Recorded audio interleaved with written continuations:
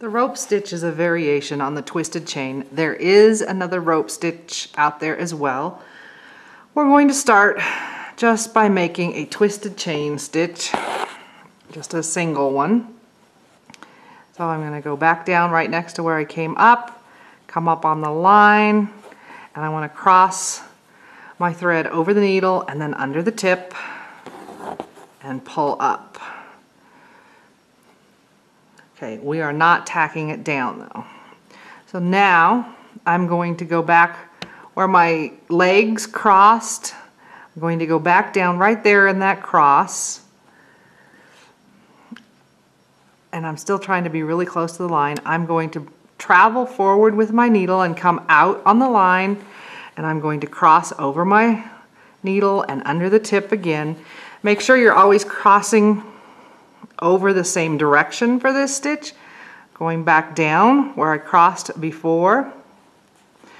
In the cross, so it's right in there. Coming back up on the line. Cross my thread over and under the tip. Pull through.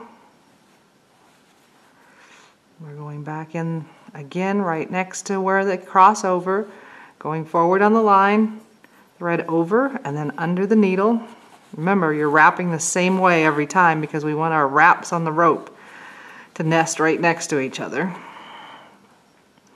Going in on the cross, right next to the cross, forward on the line, cross over my needle, under the tip, pull through. It really shouldn't matter which way you cross over as long as you stay the same direction every time. So in where they crossed, forward on the line, bring my thread up and over my needle, and then under the tip. I'm making a figure 8 on there. Pull up.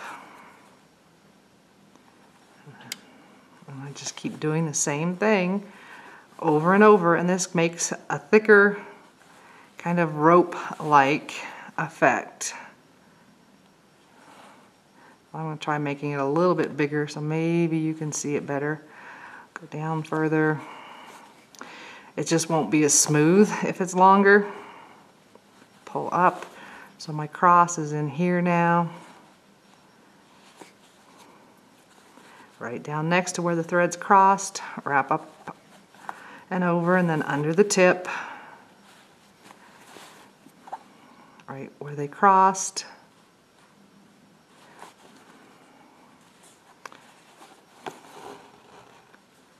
Over and under the tip, right next to where they crossed. Up on the line, wrap your thread up and then over and then back under your tip.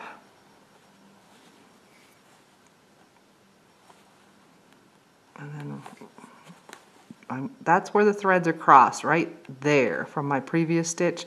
I'm going down right next to it, coming up on the line, up and over, and then under the tip and pull through.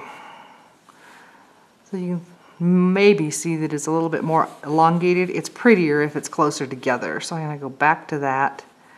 Just don't, if you want to have it closer together, we just don't go out as far on the line. We stay in closer to where we came up from the previous stitch.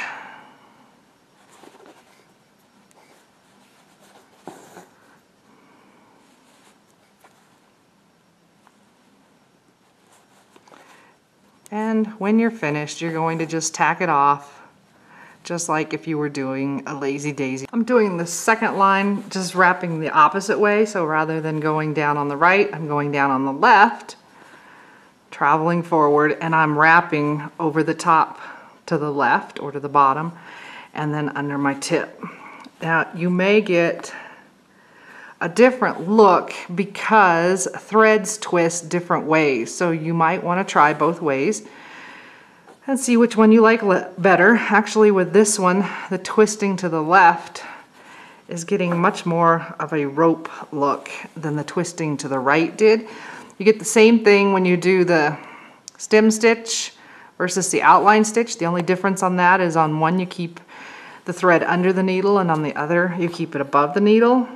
So I'm getting a prettier one by coming down where the twist is on the bottom or on the left, wrapping to the same side where I went down with a needle under the tip, and pull through. Again, right there where it crossed. I'm running out of thread. Over the needle to the same side where I went down where it crossed, wrapping over the top of the needle and then under the tip and through. And when I'm finished, I'm just going to take my needle down to the back side.